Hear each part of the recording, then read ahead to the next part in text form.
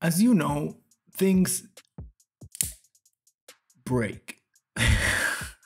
Well, some break easier than others, but you get what I'm saying. Now let's talk about the things that I found that broke DaVinci Resolve. Well, not really break, but like, let me just share a couple of things that I found and I think you might have encountered if you've already tried DaVinci Resolve 19.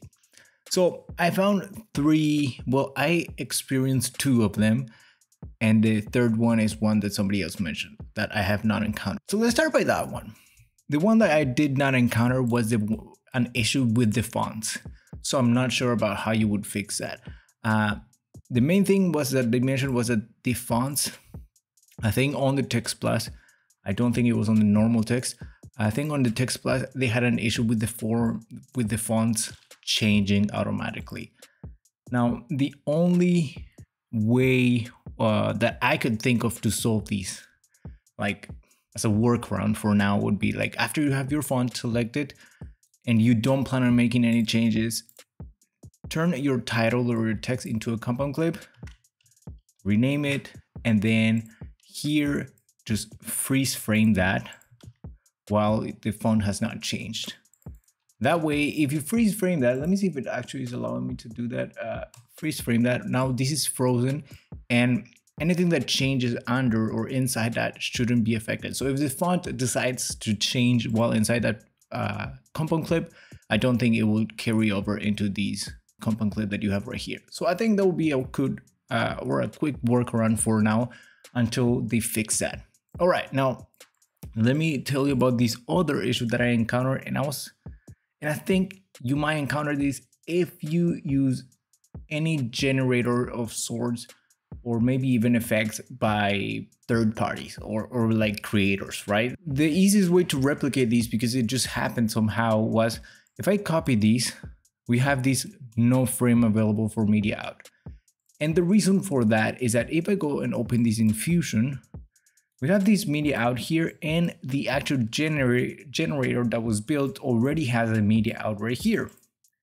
So those two are sort of fighting for the spot right there. Now, what I end up doing to fix this is instead of deleting the one that's in the generator, I delete the one that shows up right here inside Fusion, like that.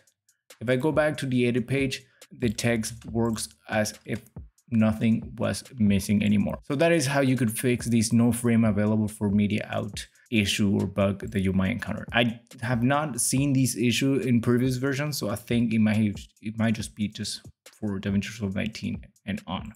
Now the third one that I encountered was a little bit weirder because I wasn't sure, and these actually made DaVinci Resolve crash.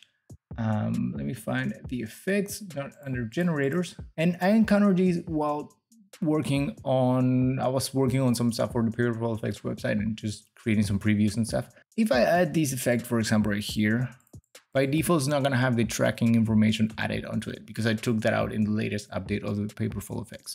And if you are working with an effect that has a tracking data or tracking information, if you press track, you can track backwards, but the moment I try to track forwards, these completely crashes. So let's see if it crashes on me right now or not.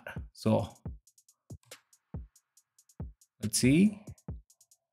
Obviously it has to take a little bit because we don't have any indicator of the things working inside here.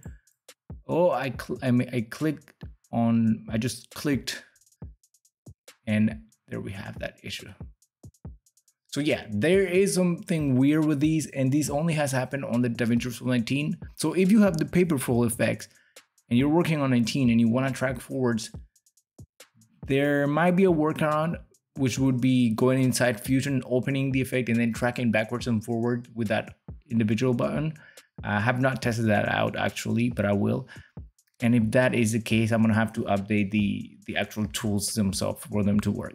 But this is something that might happen to you if you're working with any sort of effect that has something to track, or maybe even if you try to track something in the edit page by itself.